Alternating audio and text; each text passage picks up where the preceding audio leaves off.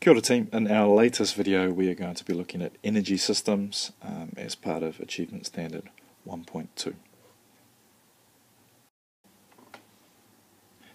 So first of all, where does our energy come from? Basically it comes from three types of food sources. Carbohydrate, an example of that is the pasta you see there. Fat, an example of that are the nuts, and proteins. And the example of that is that fat, juicy T-bone steak.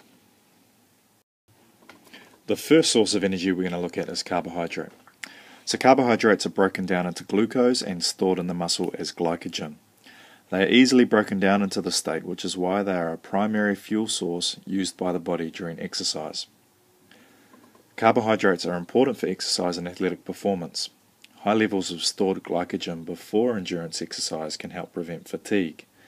Carbohydrate intake during exercise, particularly exercise lasting longer than 1 hour, can help increase performance and prolong time to fatigue. After exercise, diets high in carbohydrate help replenish muscle glycogen levels, which enhance your recovery. Examples of good carbohydrates include vegetables, beans, fruit, and whole grains, such as those found in breads and pasta.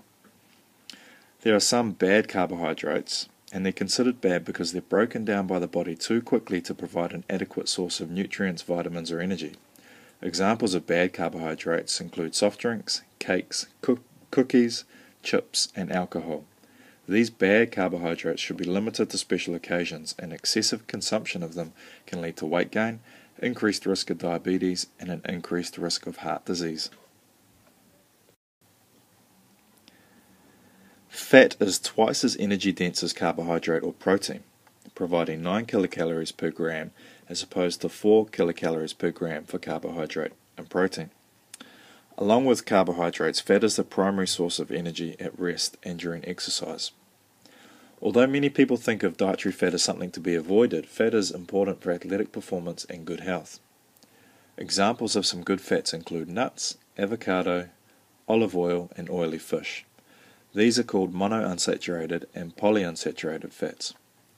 Examples of bad fats include fatty meats, chicken skin, cream, cheese, ice cream, fried food, cakes, pastries, and donuts.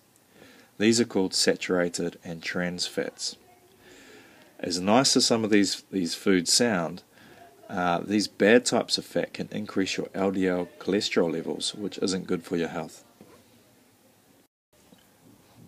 Proteins are broken down into amino acids.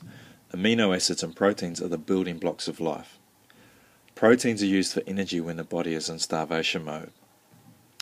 Protein is a nutrient that is critical to both the structure and function of the body. It is more appropriate to use the term proteins rather than protein because there are a multitude of proteins in the human body.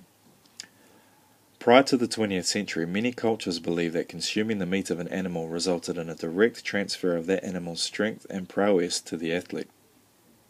Examples of protein include unprocessed meat, poultry and fish, dairy, eggs, beans, and nuts.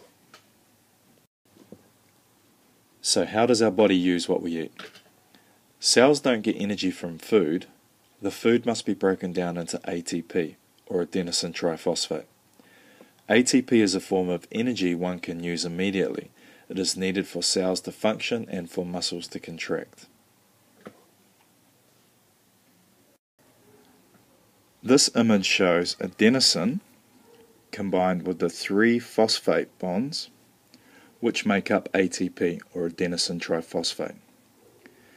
When energy is needed, ATP needs to be broken down using an enzyme known as ATPase into ADP, or adenosine diphosphate. This process breaks the high energy phosphate bond and provides energy for use by the body. And an equation you may see in a textbook is ATP equals ADP plus energy for biological work plus P.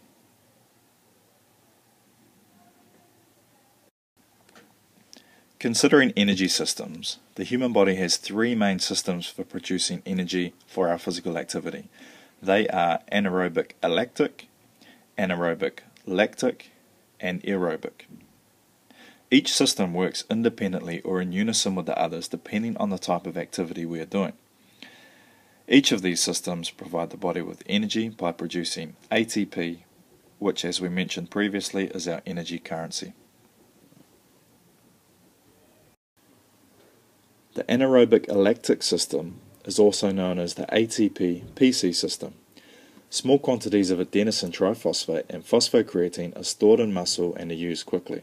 This system is mainly used for explosive sports. Activities requiring less than 30 seconds of maximal effort, such as weightlifting, jumping, throwing, 100-meter sprints, and 50-meter swims. It's used as an ignition for all types of activities. The activity is so brief that no oxygen is required to produce energy and no byproducts are created. The ATP-PC energy system is like being in first gear when driving a motor vehicle. It is needed to get you going in a hurry. The problem is you can't travel very far in only your first gear.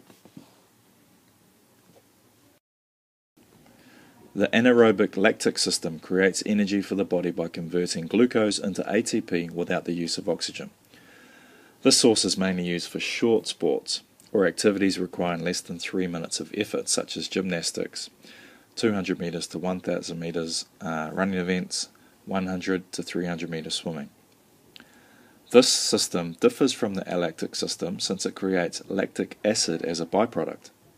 Lactic acid decreases the pH in the muscles and makes them less efficient or shuts them down.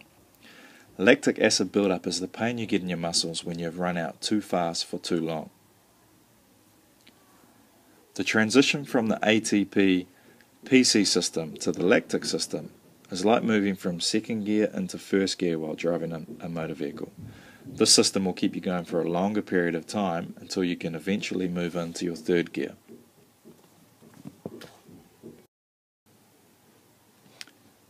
The aerobic system relies on a constant supply of oxygen to create ATP from glucose, fats, and proteins. This system is used for long sports or activities requiring more than 3 minutes of continuous activity, for example distance running. The aerobic system will kick in after 2 to 3 minutes of submaximal effort.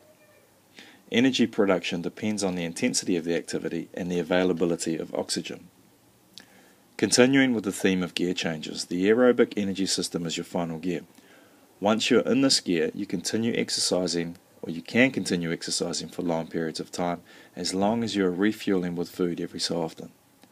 You can only get into the final gear when the heart and lungs are providing enough oxygen to working muscles to produce ATP aerobically. Until that time, you're stuck in second gear, still producing that nasty lactic acid. This diagram shows the predominant energy pathways when considering the type of sport or event. The shorter events, requiring high speed and explosive movements, require the immediate and short-term anaerobic alactic and anaerobic lactic systems to provide energy. Events requiring a reasonable amount of endurance for sustained periods require the aerobic energy system to provide energy.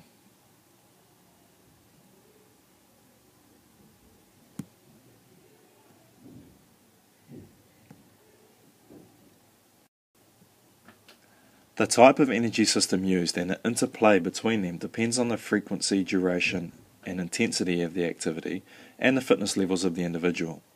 This chart shows examples of sports that use anaerobic and aerobic systems as their predominant energy source, but also in the middle, sports that require a mixture of energy systems.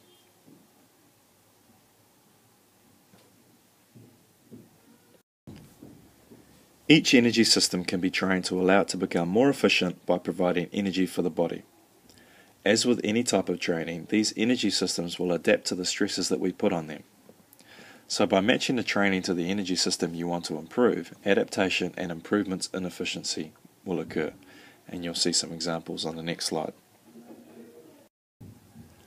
So some examples are anaerobic alactic training, increasing the efficiency at which ATP and PC stores are replenished after high intensity activities. Or anaerobic lactic training, increasing the lactic acid threshold of the muscles involved. Or aerobic training, increasing the efficiency at which oxygen is absorbed and utilized by the body.